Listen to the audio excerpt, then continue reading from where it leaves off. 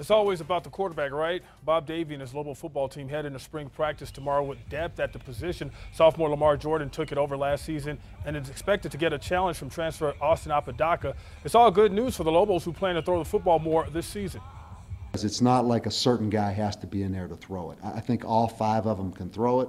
I think all five of them can run it. And hopefully we just have more conformity at that position. Leading rusher Jarrell Presley is not enrolled in school at the moment, but is expected back by the summer. He averaged over 9 yards per carry last season to lead the nation in that category. Practice is open to the public and starts at 9 a.m. tomorrow morning.